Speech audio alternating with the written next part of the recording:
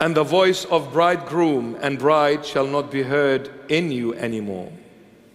You see, the light. Why the light first and then the bride and the bridegroom and the bride? Because what is the bride and the bridegroom? Yeah, marriage, correct. But what happens in marriage? There is a bond. There is unity. There is a link together. So, you see, there is no light, there is no trade, no work. There is no more bond between America and the rest of the world. There is no more bond between America and so many other nations of the world. Because when America gets struck, that relationship, just like in the marriage where the two become one. And don't forget, what is the UN? United. United Nations over evilness.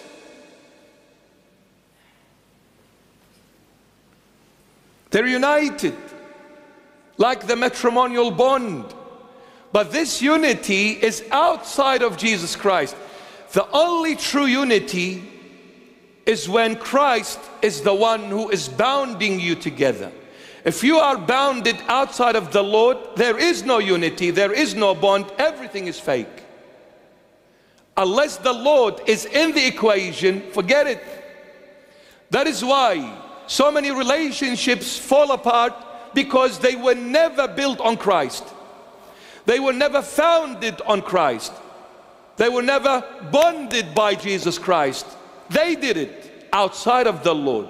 They loved each other outside of the Lord. They committed to each other outside of the Lord. They started strong, they ended up gone. Because the only relationship that lasts forever is when Christ is the foundation to that relationship. Period. The church walks away from the Lord, destroys itself. Family walks away from the Lord, divides. A person walks away from the Lord, is lost. Is lost. The current of the world will come and swipe, just take you away from the Lord. Take you away from the Lord, and when you walk away from the Lord, there is only one thing: darkness, evilness, death, total destruction. So the light of a lamp shall not shine in you anymore. No more trade. The voice of a bridegroom and the bride. Well, there is no more bond. If there is no more bond, there is no more trade. There is no more exchange. And you see, the voice of the bridegroom and the bride shall not be heard in you anymore. Why? Because for your merchants were the great men of the earth. The merchants of yours, America, were the great men of the earth. Why were they great? Because you are great, America. At the moment, America is great, and whoever trades with America is also great.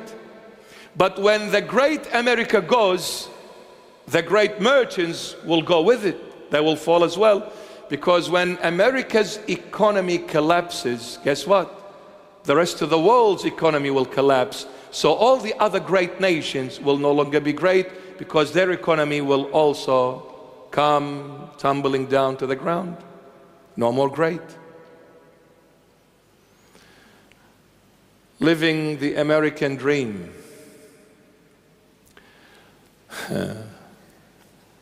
Don't know. Why do you want to live a dream? Isn't it much wiser to live a reality than a dream? Someone who lives a dream outside of the Lord is living emptiness, chasing the mirage in the wilderness, in the desert. Stop chasing the mirage, it's not water. So stop running after something that is non-existent. So you need to wake up, come to the light, who is Jesus Christ, and live the truth. What dream? Make America great again. Is that what they say? Make America great again. The Lord Jesus is good, not great. So when somebody comes and says God is great, No, no, God is good.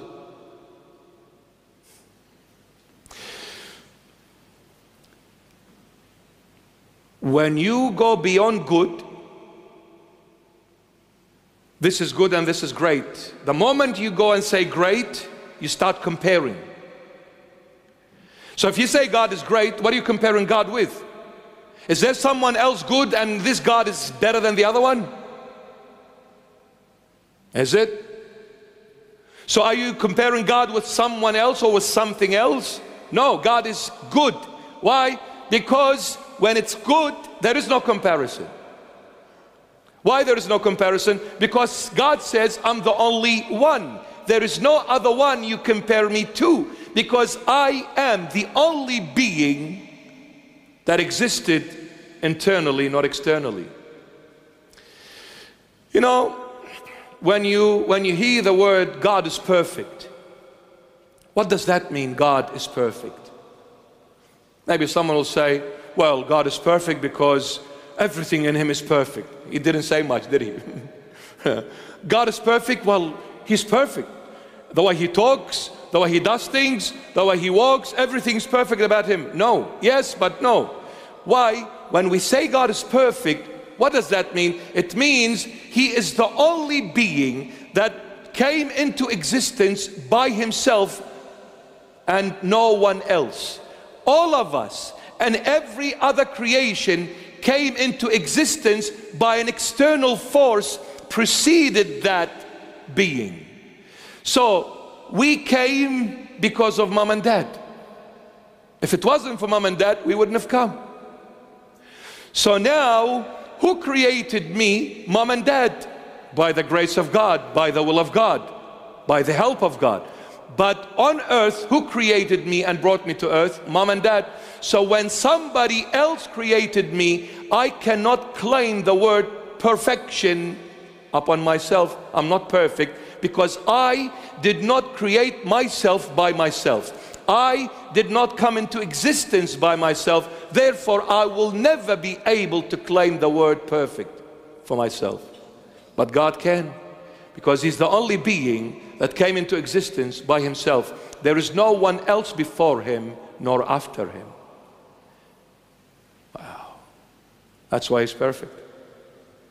He came into existence by his own power. That's why his beginning has no beginning.